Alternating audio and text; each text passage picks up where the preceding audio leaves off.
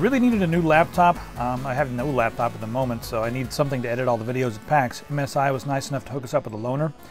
This one was open when I got it, but it's pretty much stock. Like all the different things that come pre-installed are all here, except Open Broadcaster. I added that one, so I'll remove it. This is kind of the way it came. In this video, I'm going to show you what I do when I first get a laptop. This can help you on any model of laptop. A few initial steps to take. These are basic steps that help you clean up some of the bloatware and get the laptop running nice and smoothly. And I'm also going to install a few programs. So hang out and let's do that. The first thing I always do is, this is just personal preference, but I always make this small. Pistol auto hides it, but that popping up and down makes me insane. So I did that, and then unfortunately you're going to have to use Internet Explorer at least once to get online to download a few things. Now this is Windows 8. The first thing I want to do is I want to get a program called PC Decrapifier. Now you can do this with a new machine or an old machine. Oh, I'm using Bing. Oh, good lord. Alright, let's go ahead and download that. See, I've got this Norton business going on. We're going to get rid of that in a moment too. So PC Decrapifier should be... it's told it to run. Where is it? Alright, we're going to go through this. Always read stuff, because you never know when it's going to install a toolbar or something. This program is all about removing all that crap. Alright, here it asks if we're using this as a new PC. So I would check yes if it's a PC that you've never installed any programs on, or if it's a PC that you bought used that is not your own, or if it's a brand new PC from the store. Just go ahead and click next. Yeah, you can create a restore point in case you break something. I would recommend doing this. If you guys break something, it's not my fault, and I will not take responsibility. Alright, here's some of the junk that came pre-installed, Norton, and WinZip. I want to get rid of all this crap because I'm going to install my own programs that do the same thing in a different way. Plus, I don't like Norton always asking me to register. Hey, if you just give us a little bit of money, we'll do our thing. Alright, removing those things. Removal process complete. Now here's all the rest of the stuff that is on this computer. And you can go through and just put a check mark on everything you want to get rid of, because I really don't use much of it. But I don't want the BlueStacks app player. I don't want powered DVD. I can't even think of the last time I've watched a DVD. The Intel stuff, leave on there. Most of it is, drivers, firmware, that sort of thing. You need that. Don't want the... yeah, I'm going to leave that on there. If you're not sure, leave it on there, but for the most part you can tell what it is. I don't want any of the Norton stuff. I'm going to get rid of all that. NVIDIA, that's my graphics card drivers. I'm leaving that. Open Broadcaster, that's what I'm recording with right now. I'm going to leave this on there. There's a killer NIC in here. There it is, the killer NIC. So I'm going to leave these on there until I play with them a little bit more, because I'm not familiar with them. See how they work, and if I like them, I'll leave them. If not, I'll just use the, the standard Windows network managing tools. Sound Blaster Cinema. These are, I guess I can leave those on there. Supercharger, I want to leave that on there. That allows me to plug up any device to, one of the designated USB ports and charge quickly. It works with most Android devices and all, almost all the Apple devices that I'm aware of. And WinZip, I do not want WinZip. Okay. It's not quite a totally automated process. You have to keep clicking next on a lot of different programs, but it does run the uninstallation application that comes with all of these programs. Just you're going to have to babysit it just a little bit, but it's much easier than going through and manually doing everything. It wants me to restart, and the Norton programs, we could probably do a restart after this is over, but it is good to restart after the Norton apps. I just don't want it to restart my PC Decrapifier process. So we'll restart once this is finished. Yeah, let's get rid of this too. Oh, yeah, wait. Oh God, wait, but we're going to give you some stuff, man. No, Norton, you're not very good this year, unless you have the corporate version or the enterprise version. No, please remove all user data, yes. I'm going to use my own damn... No, what is this business? No, I don't want any of your garbage. Agree and install. Wow, Norton, why don't you just... Norton is like one of those weirdos that you go home and he's waiting in your bed for you. Just like ready to gnaw and... No, get away from me. No, I don't want any of this. No, I don't want to tell you why. I just want it all gone. Yeah, so we have 52 days remaining. But now I'm making it 0 days remaining because I don't want Norton. If you want Norton, go ahead and pay for it. Go out there and read some reviews first. It does come with the machine. And Windows is like, hey dude, you've got like no virus protection. Shut up, Windows. I tell computer what to do. Computer doesn't tell me what to do. Alright, I've removed a bunch of Norton things. They all wanted me to restart, but I just told it to restart later. Sometimes you click cancel when it says, would you like to restart now? Just restart later. After this is done, we'll give it a good restart. And then we're going to start installing programs. It's always good to remove stuff before you install new things. Oh, WinZip, it like took me to their website. Look how cute. Like, please don't do this to us. The removal process is complete. You can submit some feedback here, like, yay, you guys are awesome or something. I'm just going to go ahead and click finish. All right, at this point, I'm going to reboot, but rebooting while I'm running Open Broadcaster would destroy the earth. All right, we're back in Windows. Now it's time to start making this laptop my own. So, you know, I like the MSI background. It's a little bit red for me, so I've got to do this. Got a new background. I'm happy. Oh, everybody's happy now. All right. Now let's start installing some of our own programs. I need to get rid of Internet Explorer as quickly as possible. It's a terrible thing to have. So I'm going to go to this one website called Nanite. Now once you get to Nanite, you can download all kinds of different programs. It's really the best place to go when you first get a new computer. So here's all the stuff. I want Chrome and I want Firefox. I need Firefox for when I'm programming or doing anything serious, and Chrome for light browsing. If you want a messaging program, you can get that. For media, yeah, I'll get VLC. There's the K-Lite Codec Pack, and there's also the Community Codec Pack. I typically recommend this one. K-Lite can do a good job as well, but either one of these will be just fine. This one comes with Media Player Classic, and I like that one, but I also like VLC for other things, so I'm going to get both of those. You know, you can get any of these runtimes you need. Java, I'll install that when I need it later. Imaging software, you know, Office is a trial version, of course. A lot of you guys are going to want to install OpenOffice or something like that. I do not use the PDF reader from Adobe. It bothers me. I use Foxit Reader. It's much faster. Now we can pick an antivirus. Avast and AVG are both good. You guys can also get, you know, Adware, Spybot. I'll get these as needed. I'm not going to be using this for too long, so I would not recommend either one of these. If you need a torrent program, do not use the newest version of uTorrent. It's a mess. Get like version 2.2.1 or an older version, or get an alternate client. PuTTY can be handy.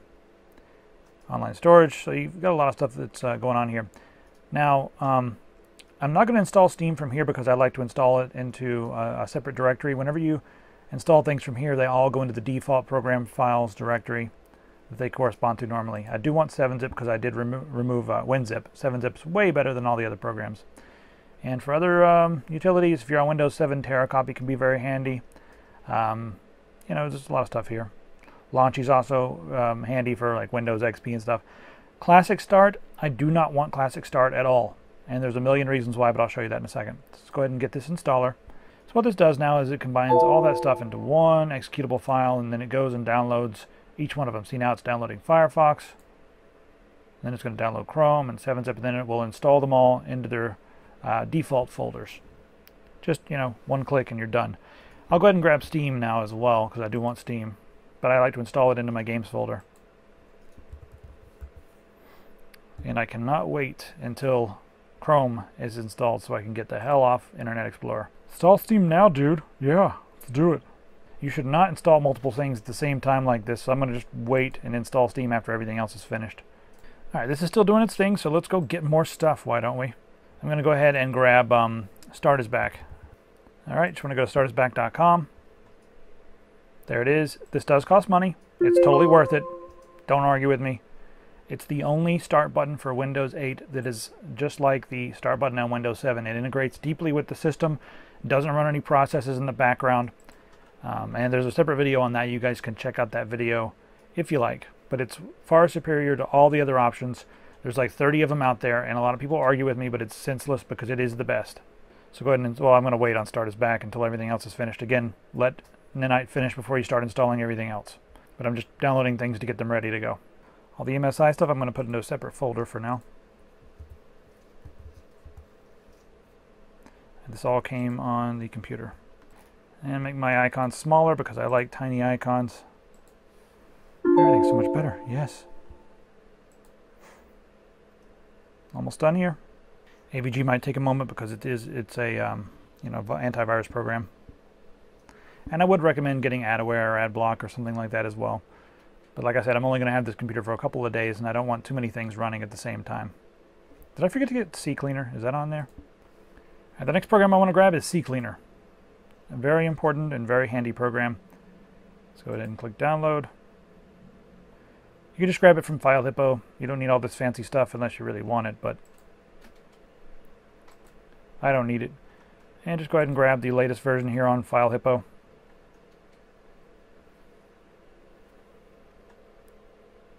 There it is. That's all finished. Yay. Alright, so Steam wants to install. I'm going to go ahead and install that before I do CCleaner. You know, everything in order. As soon as Steam is finished, we're going to install CCleaner, and I'll show you how to use that quickly, and then that'll be the first, I guess, basic guide to just what I do when I first get my computer. After this, I'm going to install Adobe CC and a number of other productivity programs, and then some games, and then it's pretty much good to go. But it didn't take very long, and I've already removed a lot of the bloat. I'm going to go through these MSI programs that are in this folder here later. I'm overloading the machine. I'm going to go through these programs later, see which ones I want to keep. I'm imagining I'll keep some of them. Hybrid Power looks pretty cool. So yeah, and then that's to change the colors on this snazzy, bright, extremely colorful keyboard. I'll probably make that something a little bit more minimal and not so multi-bright colored. But yeah, I'll see which ones I want to keep out of there. And then it'll be mine, the way I like it. God, you take forever, man. I mean, you could install them at the same time, but, you know, people online say don't, and README files say don't, and then power users and stuff that always get mad at me for doing stuff like that, they say don't. But I'm going to do it. Don't need any of that. Yeah, start menu shortcuts. I run CCleaner on my own time. And automatically check for updates. I do that on my own as well. You guys can check mark whichever ones you want. I'm going to run CCleaner and show you how awesome this program is and what you can do with it. When you first log in, or when you first start CCleaner, it's going to scan for all your internet cookies. You want to keep those because it'll be a huge hassle to, you know, have to log out of everything, or it's going to log you out of everything. You'll have to log back in every time you use CCleaner. So it's detecting all the cookies. All right. Now a CCleaner, you can use it to clean up all the crap that's on your computer, all the, not the bloatware, but it's like the temporary files and stuff that build up. You can clean all those by just running CCleaner. It also cleans your internet history, your cache, and all that. Go over here and you can fix problems in the registry. I've just removed a bunch of things. There may be some extra, you know, things floating around in the registry, so let's go ahead and get rid of that. And it will allow you to create a, you know, restore point. So there's a lot of junk, and I mean, this is a new computer. There's a lot of like empty, missing links. So let's go ahead and fix all those, you know, all those things. I always create a registry backup. Shouldn't take very long because it's a new machine. I'll just save it in the documents, and that's good. You can name the file whatever you like. Fix all the issues. All right, fixed all those issues. Let's go down here and take a look at tools. This is a better way to uninstall your programs than using the Windows option. Uninstall, whatever you like. So I'll be going through and uninstalling a few more things, I think. Startup. This is all the junk that starts with your machine. Like, I don't need Steam to start. I want to tell Steam when I want it to start, so I'm going to disable that. You can also delete them entirely. Just right-click and delete, but I just usually disable them until I'm sure that I want it gone. AVG, that's my antivirus. I want that to start. Intel, yeah, I'm going to let this stuff start. Microsoft, what is this business? System 32, I'm going to leave that alone. If you're not sure what it is, leave it alone. Radio Manager from MSI, I'm going to leave that until I'm sure exactly what it does, then maybe I can get rid of it. Sound Blaster Cinema, again, I'm going to leave that one until I'm sure what it is. I don't think I need it to start with the computer, though. It's nice that there's a Sound Blaster in this. That's pretty cool.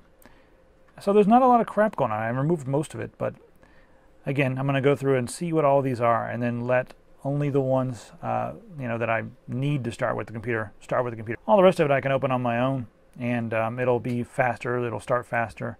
So that's a quick overview of CCleaner, keeping everything nice and clean. I think we've done quite a lot. Like I said, the next step is to start installing some productivity software like Adobe CC. Oh, start us back. Holy mother of everything holy. Grab a copy. It'll make you happy.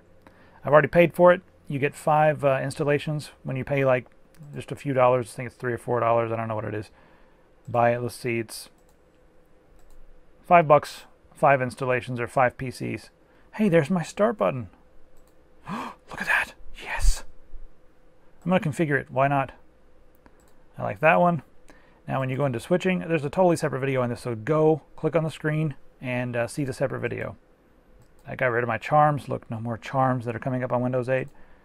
It's so nice. And let's make this 20. This is just the quick things that I do. I want my downloads. Don't care about that. I want network on there. I don't care about recorded TV, but I do want start apps. I don't even care. Videos, and then I want small icons. So I'm going to uncheck use large icons because I like small icons. Okay. And there we have everything. Look at that. I'm very happy. It's now my machine. I can start doing stuff with it. If you guys have questions, always post them on the forum. And be sure to check out all the other videos, you know, like installing Starter's back and whatnot. I'm leaving now. You guys are just hanging out if you're still here. Can't believe you watched this much of it. Hopefully this will keep you running fast, and hopefully it'll help you out when you get a new laptop. And again, this works with any laptop in the world, except for probably the one you have.